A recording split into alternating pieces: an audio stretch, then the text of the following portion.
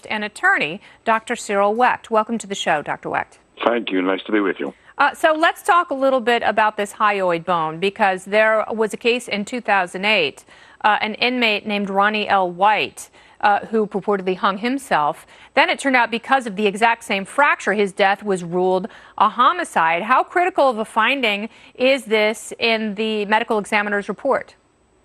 Hyoid bone fractures are indeed rare in cases of suicidal hanging in an extensive study done from the medical examiner's office in Montreal, 239 cases over a 6-year period of apparent suicides.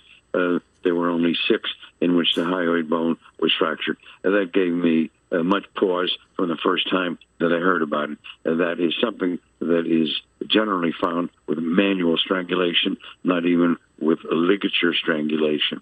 And now, of course, we're hearing that there were fractures of the cervical vertebral column, and that presents a different scenario. If indeed he hurled himself or was hurled off the top bunk, then you have the speed, the velocity coming in that can impart the kind of force that would be required to produce fractures of both the hyoid bone and the cervical vertebral column.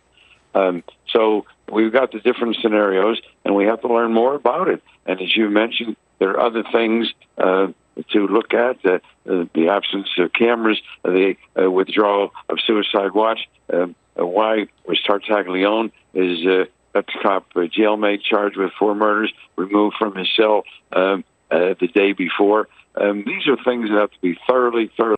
And even if he hurled himself off, there's still a lot of questions. Again, was he goaded? Was he encouraged? Was he, told, like I know prosecutors and law enforcement officers sometimes like to do when they try to get somebody. No, if someone aided in his suicide, or if this was in fact homicide, wouldn't there be physical evidence left on his body? Well, there might well be. And we have to see the complete autopsy report.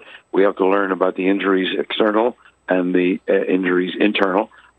We want to know how many hemorrhages there were in these little muscles in the neck and the soft tissues. Microscopic examination. What are the ages of it? Do any of them relate back to the July 23rd incident? Are they all fresh?